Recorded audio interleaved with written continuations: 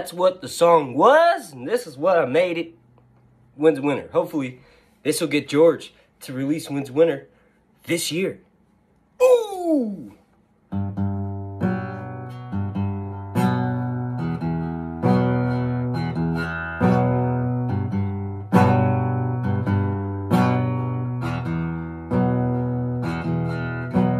Where is Winds of Winter? Where is Winds of Winter? Where is Winds of Winter, George? Where is Winds of Winter? Yeah. Where is Winds of Winter? Where is Where is Winds of Winter? Where is it, Georgia? Martin, it's coming. We have the first update this year, and in this video, I'm going to discuss what will happen with Jon Snow, what will happen with Daenerys, and that fucking update to Winds of Winter. Please do me a massive favor and slap a like on this. Like goal is going to be 420. Get it? But if we can't reach that like goal, the second like goal will be 69. This guy's fucking hilarious. Oh, man. Thank you for watching. Long nights. Alright, so I'm going to do the Winds update first. Really, like, I feel kind of bad for clickbait. No, I don't, because it's my fucking job. Hopefully, you guys were at the very least entertained by clicking on this video. If not, well, then slap a dumb dislike, and I'll see you in the next one, because y'all keep on coming back. But look, George did an update with the writers for House of the Dragon, and in that is the update for Winds of Winter, the first official one of the year. So technically, this is not clickbait, right? Alright, so all the way down here, George says the first season of House of the Dragon is now wrapped in thanks in large part, yada yada, to the talent of the scribes, not the subscribers. And me, you ask, this is the update, no, I did not write a script for the first season of House. Well, technically you did, George. You gave them all of the source material. Part of me would have loved to, but I would have been kind of busy with Winds of Winter. The Other Throne successor shows, various wildcard books, wildcard TV show, and then, you know, the Marvel comic book. Yep. No one gives a fuck about that. We care about Winds of Winter, and he's working on it. It's coming. It's coming. The last A Song of Ice and Fire book came out at the start of the last Game of Thrones TV show. And yes, it was the first one, but, like, there's no other precedent. It's massive. If Dan and Dave were still working on Game of Thrones to this day and we were in Season 9 or Season 10, right? We had a full adaptation of the source material. Winds of Winter probably would have came out in 2019. You know what? It probably would have came out when George was at that Worldcon that he said in New Zealand of that year. I think it was 2020. That's when Winds was supposed to be out, right? But it isn't. It's not here. All that aside, it's coming. I've been saying this for the longest. It's going to be released alongside House of the Dragon, right? At the very least, we're going to get a release date for Winds of Winter. So maybe we'll have the first season of House of the Dragon, a year with a wait for the second season, and in that wait, we get Winds of Winter, right? That's perfect. Technically, we'd be good for 10 years at this point. But let's talk about Jon Snow.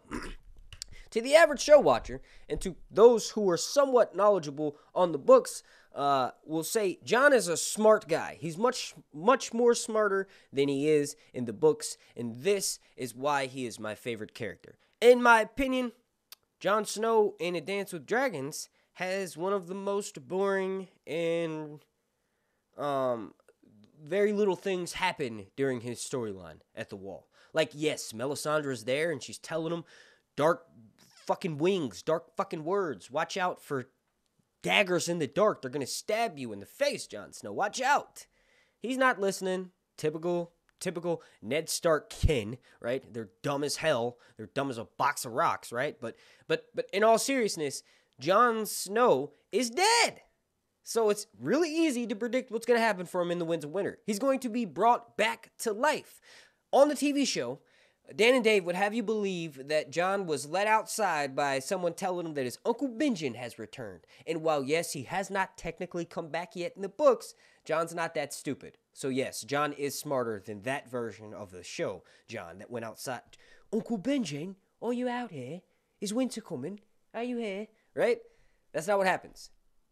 There's a massive chaotic event going on. Melisandre is giving her nightly prayer ceremony not too far off in the courtyard. But there's a big, like, commotion because one Wegdar 1-1 has just smacked Sir Patrick Flowers up against the mountain and his blood and guts are everywhere. And in that, there's a panic, right? Everybody starts pulling out swords and shit and they're like, hold the fuck up, Mr. Giant Man. You're not about to smash all of us. We're going to stab you 150,000 times to try to take you down, right? So all the while that's happening, Jon Snow rushes out of the shield hall. He just basically, he literally said, I'm going to become a Night's Watch deserter. I'm going to desert the Night's Watch. I'm technically the Lord Commander right now. I'm in charge of all of you guys. I'm bringing wildlings south of the wall. I'm doing things that no other Lord Commander has ever done. But also on top of all that, I'll see you bitches later. I'm going south to go and fight this dude who called me a bitch. Basically, he called me a bitch, and I can't stand for that. And I'm not going to force you guys to come south with me, but whoever else wants to go with me, let's do this, right? So right after that, Jon hears commotion outside and runs to go see what it is. And as he does this, he's like, yo, old tongue. Talk to him in the old tongue. He knows what you're saying. And then Jon sees a sword out of the corner of his eye. He's like, hold it. What are you doing? No steal, stupid. You're gonna, bam. Knife gets slashed at his throat. He tries to grab at it. Blood wells up in his finger. Then bam, stabbed in the back. And he's like, oh, shit. What the, bam, stabbed in the belly. That time, the dagger stayed. And Jon fell to the ground. And he's like, ghost, right? Jon Snow's going to be brought back. There's all those people around. Melisandre's right there. She saw what happened. Technically, the people that did it are within their rights, but they shouldn't have done it that way. Jon should have been, beheaded, right? They should have had a trial, maybe all that shit. He's a deserter of the Night's Watch. Technically, they're within their rights, but also Jon hadn't deserted the Night's Watch yet. Melisandre's right there. She knew this was going to happen. There's a blood sacrifice for Jon Snow to bring himself back. Jon Snow will come back. The boy is killed, and the man will be born in the Winds of Winter. Now, for Daenerys, everybody loves to say, Mad Queen Daenerys. That's why they did it on Game of Thrones Season 8. She's going to be a Mad Queen. Well, the Daenerys I'm reading in a Game of Thrones right now, in one of my many rereads, she's literally the opposite of that. She can't stand to see people. She can't, for instance, right? So she's riding with Jorah after this war. Khal Drogo, when they had their ceremony at Vaz Dothrak, and her brother has the golden crown put on him. One of the Khals is there at the wedding table, but as soon as they leave Vaz Dothrak, this guy was attacking his city, the sheepmen specifically, and Khal's like, yo, fuck that. So the two of them war, and Khal Drogo's Khalazar are basically raping the lamb men, is what they're called. Daenerys at one point thought that they were Dothraki, but they're not. They don't ride horses. They eat vegetables and they raise sheep and shit. So they're not. They're basically vegetarian or vegan Dothraki. So anyway, the Dothraki are raping them. Daenerys sees this and she's like, whoa, hey bro, chill out. There'll be none of that, right? One of the many things she does that breaks precedent and is actually more like the modern world. Daenerys is a modern woman, right? There's so many instances of that happening. Like, she feels bad for her brother, even though he's a massive piece of shit. He's a beggar king.